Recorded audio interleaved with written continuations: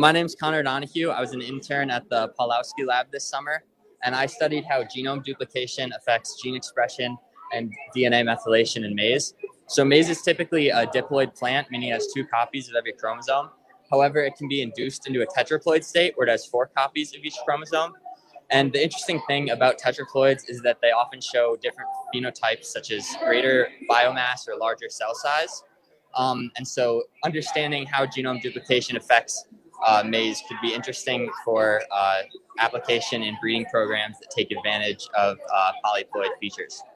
So in order to study this, I looked at RNA sequencing data to analyze gene expression in maize, and then I also looked at whole genome bisulfite sequencing data to study DNA methylation trends. Ultimately, I found that in B73, following genome duplication, there is an increase in methylation. So I looked at 2 inbred lines of maize, B73 and OH43. And in B73, the methylation increased overall, as you can see in this figure here.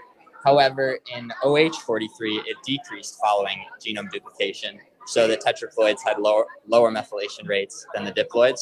And when I looked at the individual cytosine sites where methylation occurs, because methylation occurs at cytosines along the DNA sequence, I found that the ratio of hypermethylated cytosines, so cytosines where there's increased methylation, to hypomethylated cytosines where there's decreased methylation, was greater than 1 in intergenic regions of B73 and around 1 or less than 1 in genic regions of B73. And I found the opposite pattern in OH43, where it was much less than 1.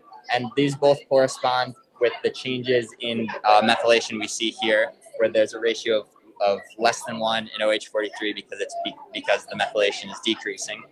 And so what I can conclude from this is that overall, the greatest change in methylation we're seeing following genome duplication is occurring in intergenic regions rather than genic regions. However, there is some variation in genic regions, which could explain the differential expression we looked at. So maize is a, so tetraploids have twice the amount of DNA in their nucleus. So they also have larger transcription rates overall than diploids. So we normalized our gene expression data to cancel out this effect. And when we found differentially expressed genes, we found some significant differential expression in both OH43 and B73.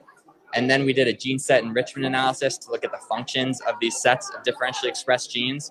And between B73 and OH43, neither of them had similar functions. So this would lead to the conclusion that the effects of tetraploid, like the phenotypic differences observed in tetraploids, are likely due to gene dosage effects rather than differential gene expression.